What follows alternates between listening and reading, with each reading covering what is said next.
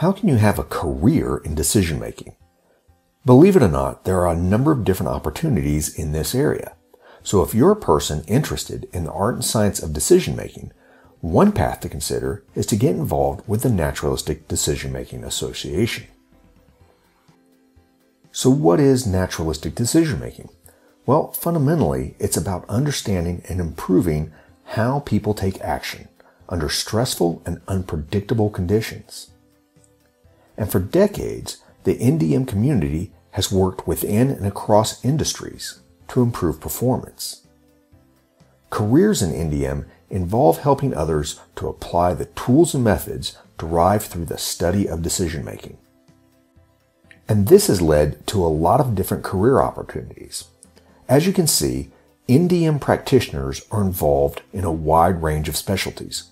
And by no means is this an all-inclusive list. For me personally, I've used NDM in instructional design, and I also have a background in safety and security. Most recently, I've been using NDM in modeling and simulation, more specifically in tactical decision games. The bottom line is that there are a wide range of career opportunities, and the Naturalistic Decision Making Association helps connect NDM practitioners with these opportunities. As far as the industries or sectors, you can see here that the NDM community has worked with and continues to work across a wide range, from healthcare to transportation, from aviation to engineering. And this is by no means a complete list. As a career, you might be working with nurses, trying to determine how better decisions can be made for patient care. Or you might work on a project related to mine detection.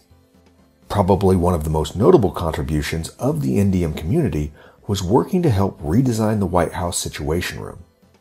So as you can see, a career in decision making has so much potential to make an impact. The last thing for us to discuss is where to begin. How do you become an NDM practitioner? Well, I would recommend becoming a student of NDM. And if you actually join NDMA, then this comes with a mentor. They will assign someone to help you gain more knowledge and guide you when it comes to career opportunities. But maybe you're already knowledgeable about decision making. Maybe you already belong to similar organizations and are familiar with NDM. Then you may want to join as a professional in order to expand your network and participate on committees. Last, you can find out more about NDM by checking out the links in the description. Thanks for stopping by.